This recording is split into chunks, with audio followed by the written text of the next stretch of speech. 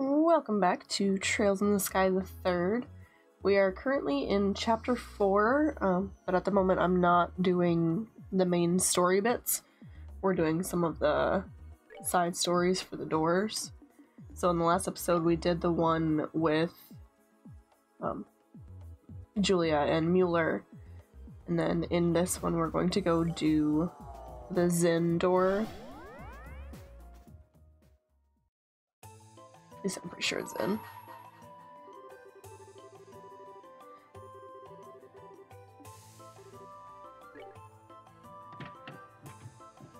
So I would have been very confused if it wasn't Zin, as the man who talks with his fists. And then I have a minigame one for Zin too that we could go to.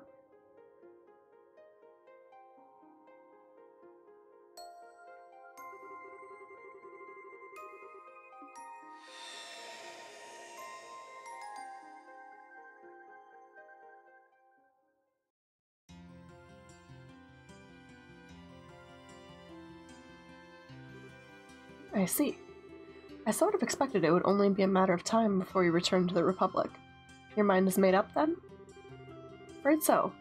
I've made the guys over there take care of everything without me long enough.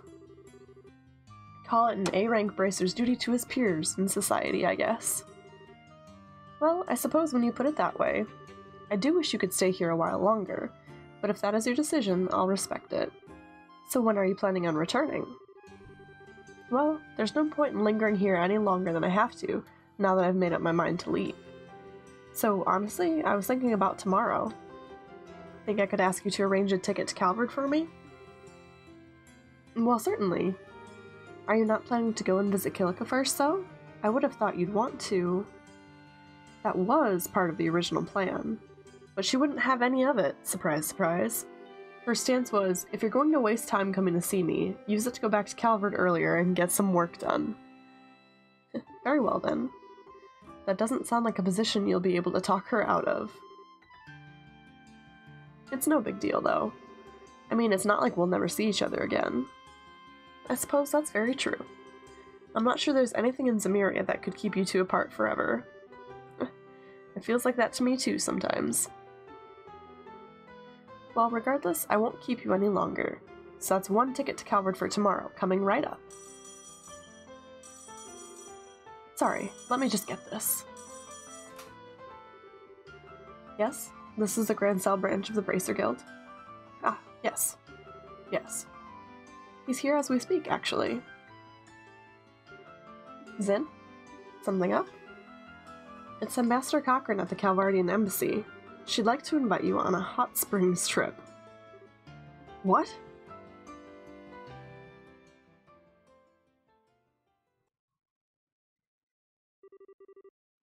Two days later.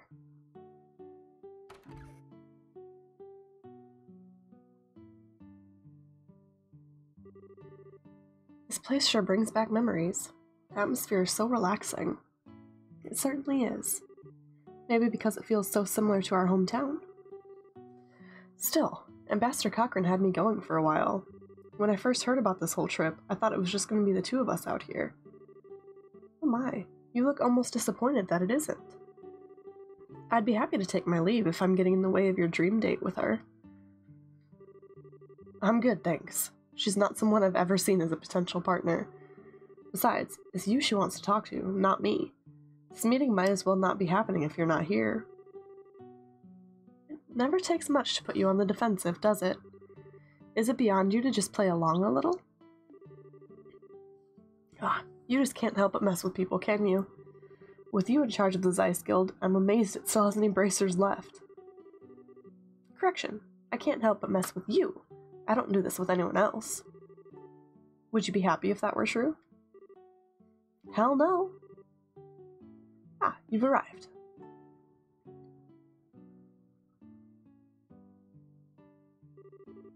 I've been waiting for you. Hey, Ambassador. Thank you for inviting us here today. Is something the matter, Zin? You seem oddly flustered. Me? I'm just fine. You're imagining things. Who could blame him, Ambassador?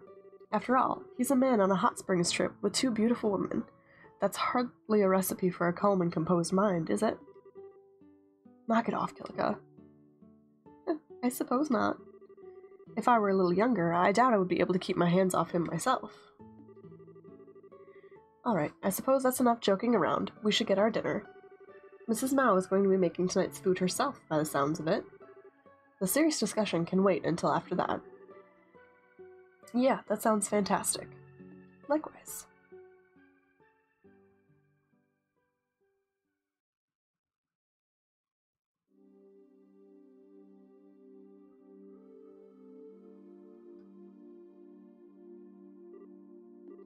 So there's going to be a new intelligence agency set up in Calvert, huh? That's right. It's to be known as the Rocksmith Agency. And as the name suggests, it's going to be an organization that answers directly to the president. Really now? I see. I presume that is so Parliament can't have any influence over its operations? Correct. Perhaps this new agency's biggest advantage is that it's separate from all those issues and vices. The last thing we need is an organization like this suffering from Parliament's failures to make prompt decisions or general ineptitude, or being run in the same opaque and shady manner by a privileged few.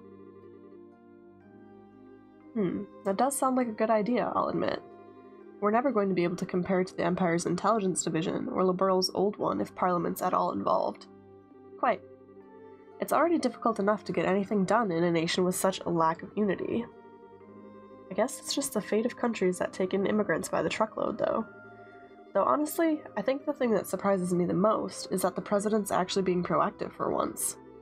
He's always struck me as a real conservative type, so this isn't the kind of thing I'd thought he'd go for. That said, given the state of the Republic right now, it's hardly surprising that he would choose to act this way. Outside the country, we've got the threat of a rapidly expanding Erebonian Empire, while within we have terrorists and extremists. And to make matters worse, we have the enigmatic society on the loose. Evidently, something has to be done, and I think he knows that as well as anyone. Indeed. In the times ahead of us, we're going to need to be able to respond flexibly to a variety of new and unforeseen threats.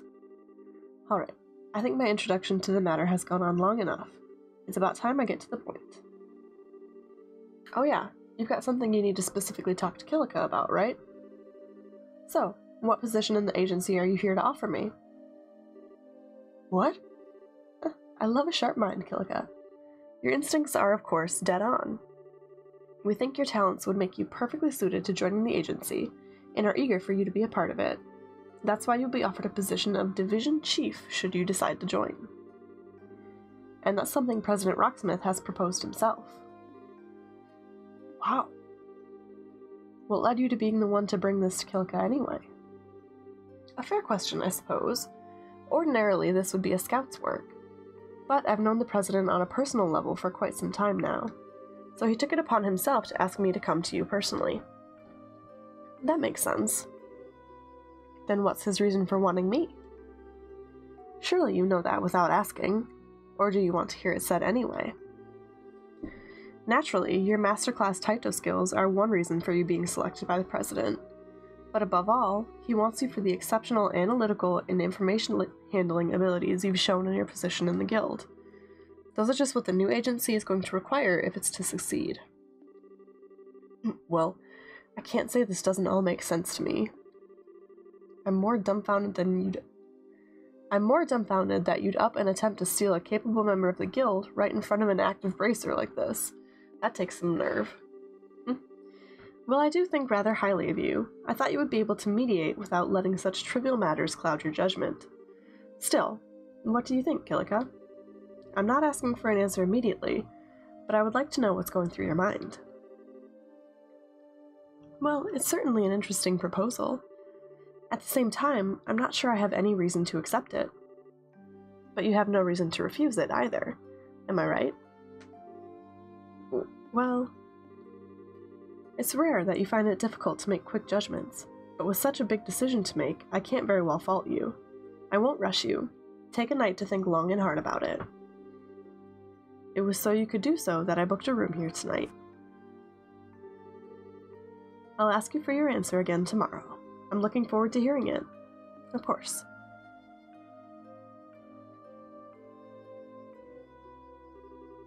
Oh, and one more thing before I depart. If you ask me, remaining your position as a simple guild receptionist just isn't going to let you use your abilities to their fullest. Well, a pleasant night to you both.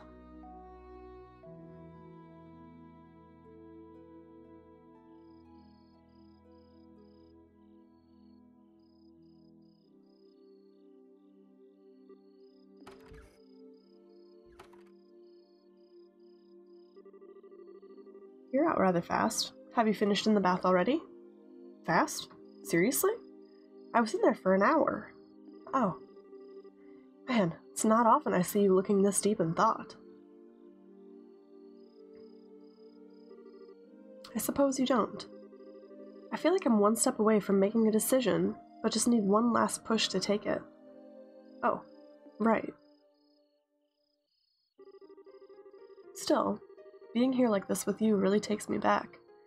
Hard to believe it's been 6 years now since Master Ryuga's passing. Sounds like you went on a hell of a journey between then and joining the guild, too. You could say that. Going on a journey makes it sound like something I did deliberately, though. In reality, it wasn't quite as organized as that. I simply drifted from place to place, before ending up being drawn to one point where I settled. Much in the way that a leaf that fell down from a tree ends up floating down the river. Were you able to find that answer you mentioned a while back? No, I still haven't. Still, I do feel as though I found a conclusion of sorts. What's that supposed to mean? Say, Zin, why do you think I chose to take on a non-combat position like guild receptionist to begin with? Because you didn't want to follow the same path as idiots like me and Walter? I wouldn't follow us either if I were in your shoes. Not quite, although I'm not going to deny that the two of you are idiots. Hey, that was the part I did want you to deny. I wanted to find out the meaning of the living fist ideology my father advocated. I still believe that being able to better oneself through combat, while your opponent does the same, is a good thing in itself. As a warrior, it's probably close to the ideal way. Still, I couldn't help but wonder why the ideology had to be based around the premise of fighting. I can certainly understand the significance of living and dying as a warrior. I can also understand how one who lived that way would have no regrets when the time to pass away came. Nothing has changed within me in that regard since the days we trained together. Yet, with Father dead and Walter gone, I couldn't help but wonder whether there was some way to make use of the living fist without having to fight. That was when I started roaming the continent in search of one. And as I roamed, I found myself face to face with countless conflicts and acts of violence, and I felt powerless every time I did. That was how I came to encounter Liberal's Guild. They had arrived to quell one of those conflicts. Something about their ideology, putting the safety of civilians over all else, made me feel that perhaps working under them may give me my answer. So that was what led me to start working for the guild. But even then, I wasn't able to run away from fighting completely. The nature of humanity means that as long as we exist, conflict will never cease. Instead, what's important is not blindly preaching idealism, but preaching ideals while keeping a firm eye on the reality of how to quell the conflict. Master Ryuga's words have never left me, nor have they left me, but all the same, I've been looking away from reality all this time. Come on now, you know full well that's not actually true. When he says reality, he's not saying fighting is the be-all end-all of quelling conflict. That's not what I'm trying to say. All these years, I haven't been trying to walk on my own 2 feet. Not at all. I've just been trying to find a new way to live by Father's living fist ideology as an excuse to stand still. And while indulging myself in the comfortable environment the guild gave me. In that sense, I must be the biggest failure of Father's students. I might not agree with the path Walter took, but he, like you, has chosen his own path and started walking forward along it. You two have been facing up to the living fist ideology of Father's, and slowly reaching your own conclusions on it. In your own ways, you've been able to face up to reality, and I haven't. I've been standing still the whole time. That's the biggest load of crock I've ever heard. You've been walking forward just like we have. In what way? It's just that the path you've been walking has been one for others rather than yourself. That river you think you've been helplessly drifting through? You've actually been building a bridge so others can easily cross it behind you. When the road is hard, you soften the ground so your fellow guildmates have an easier trek. There's no shame in your way of the living fist. It's as true as mine and Walter's. Are you trying to comfort me? Sorry for not having a way with words. Anyway, all I'm trying to say is this, as a person, you're way too strong and way too serious. And at times, it's like those two things just end up restricting you and stop you from seeing things you otherwise could. So try and relax a little, alright? Just a little. If you do, I'll bet you'll start seeing things you couldn't before. Say, Zin, would you be happy if I returned to Calvard? What brought that on? It doesn't matter. Just answer the question. Okay. If I had to pick, I guess I'd rather you be back home, yeah. Why do you ask? Oh, no reason. I've decided I'm going to accept the President's proposal. What? Just because of what I said? Don't misunderstand me. All I wanted was some kind of reason to bring this journey to an end, as well as a place to make better use of my skills.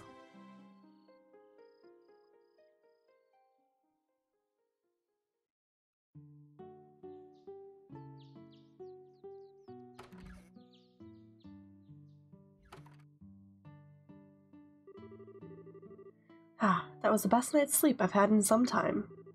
I hope the two of you enjoyed your stay as well. I know I did. I'm feeling very refreshed, thank you.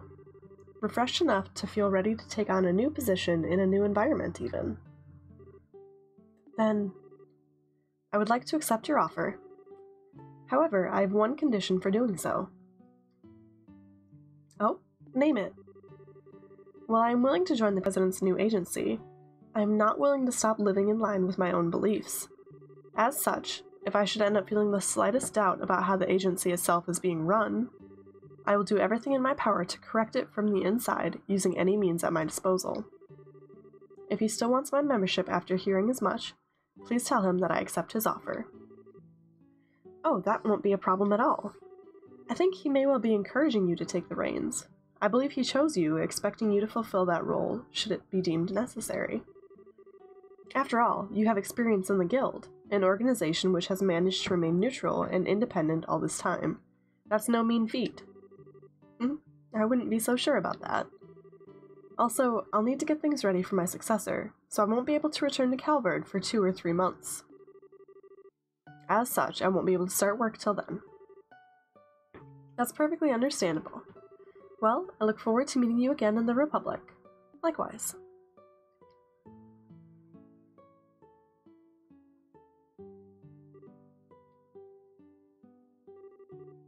Is something on your mind? Oh, I was just thinking about what you said back there. You said you'll need 2 or 3 months to get everything ready for your successor, right? Yes, I did. What of it? Well, while I'm guessing it's pretty busy over in Calvard right now too, it doesn't sound as though there's anything so urgent I need to be there now. So I was thinking maybe I could stay here for the next few months while you get things sorted out before I head back. You can't be serious. There's no reason why you should stay around here in Liberl with me. Go back to Calvard. You don't have to be so cold. It's me, you know. Well, it's the truth. We'll end up spending enough time together whether we like it or not after I'm home. You don't need to go out of your way to make more now. Well, you win. There's no need to rush things. Zin? What are you standing there for? Oh, sorry. You could say that before starting to walk off on your own, though. Just walked away without him.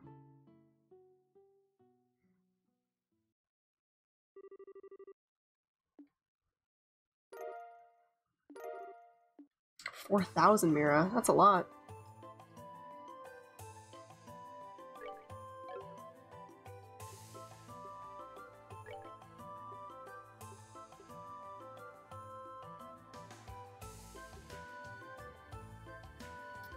Haze and heal. Okay. So that's the end of that door. I don't have anyone in support. I know we still have Star Door 2 I can go to currently, so I've done over 100 battles, and then Sundoor 3 I can also do, and that's going to be a little mini game with Zin, I think. We'll probably do that one next, and then come back to Star Door 2. But we're going to end this episode right here, just because I don't know how long the mini game is going to be. So I know this was kind of a short one, so I'm sorry for that, but thank you guys so much for watching. I hope you enjoyed. I will catch you on the next one.